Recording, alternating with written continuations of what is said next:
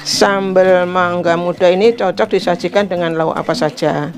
Mau empal, mau ayam goreng, mau ikan bakar, mau dengan sayur asem, semuanya cocok. Halo teman semuanya, jumpa lagi dengan saya di Dapur Cantik Channel. Semua pada sehat-sehat ya, dan semangat selalu.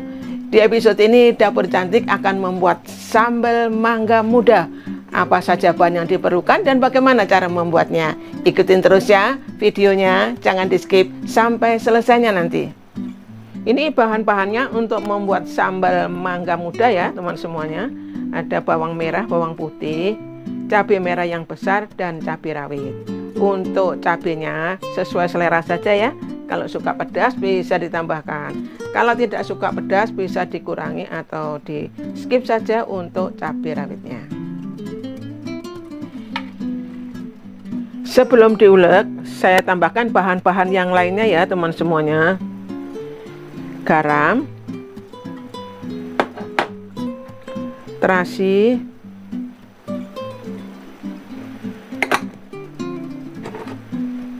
gula merah, kemudian kaldu jamur. Saya ulek dulu kasar-kasar saja ya teman semuanya. Ini bawang merah, cabai merahnya sudah saya perkecil supaya mudah menguleknya ini dan tidak terlalu lama ya.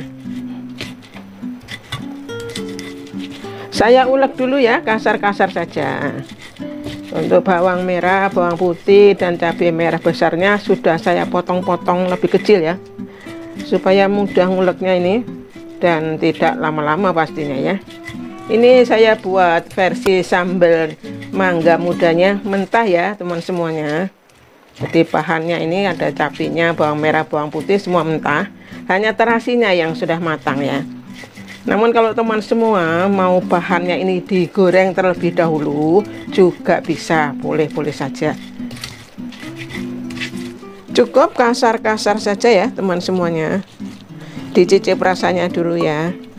Kalau mungkin kurang asinnya, kurang manisnya bisa ditambahkan garam ataupun gulanya. Dan yang tidak boleh kelewatan tentu saja mangga mudanya ya. Ini saya cacah-cacah seperti ini. Kemudian dipotong-potong ya. Jadi tidak diiris-iris. Kalau diiris-iris jadinya rujak ya. Kalau dicacah gini sambal mangga muda. Tapi hati-hati tangannya kena pisau ya. Ini sedap banget ya teman semuanya. Sambal mangga muda ini ada pedesnya, kecutnya, kemudian gurih, pasti ada bumbunya, ini ada terasinya juga ya. Jadi mantap banget sambal mangga muda ini. Diaduk-aduk sampai merata ya teman semuanya. Sambal mangga muda ini cocok disajikan dengan lauk apa saja. Mau empal, mau ayam goreng, mau ikan bakar, mau dengan sayur asem, semuanya cocok.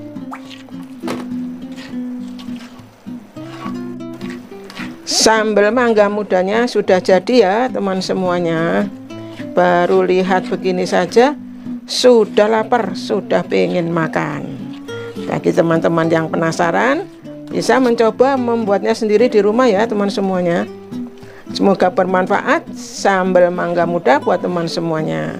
Sampai ketemu lagi di menu-menu berikutnya di Dapur Cantik Channel. Dah.